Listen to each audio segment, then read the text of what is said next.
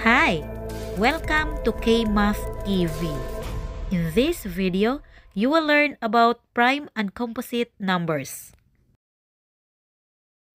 Let's take a look at these numbers. 2, 3, and 5. What are the numbers can we multiply to get the product 2? Okay, we can only multiply 1 and 2 to get the product 2. How about 3? We can multiply 1 and 3 to get the product 3.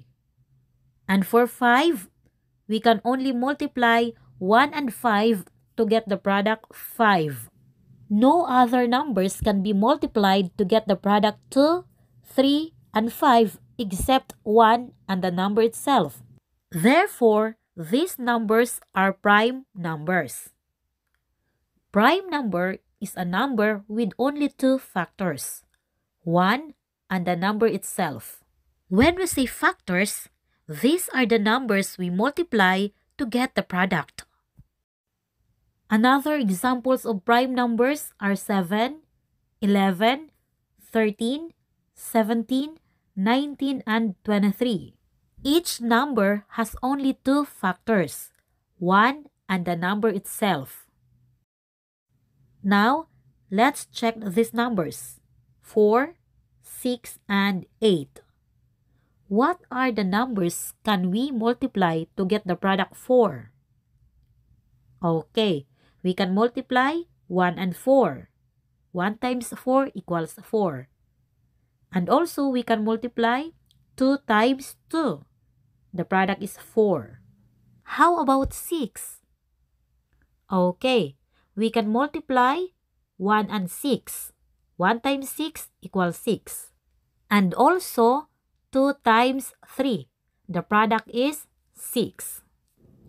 And for the number 8, we can multiply 1 and 8 and 2 and 4 to get the product 8. As you can see, these numbers have more than 2 factors. 4 has 3 factors. 6 and 8 have 4 factors. These numbers are examples of composite numbers.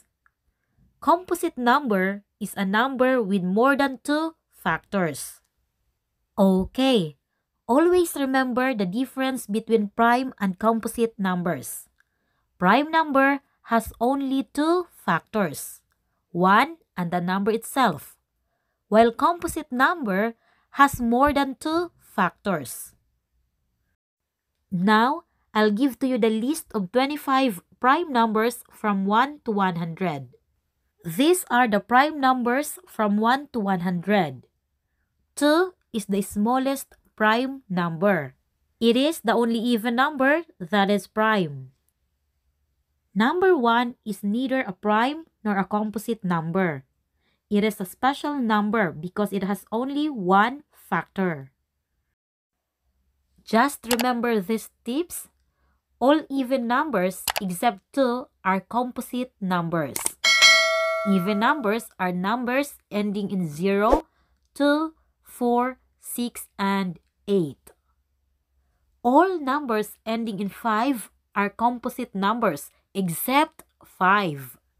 Apply the divisibility rules for you to determine whether a number is a prime or composite number. This time, let's answer this activity. Determine whether each number is a prime or a composite number. Okay, number 1, 47. Prime number. Number 2, 53. Prime number. Number 3, 58. Composite number. 67. Prime. 71. Prime. 65. Composite. 79. Prime. 92. Composite. 83. Prime. 74. Composite.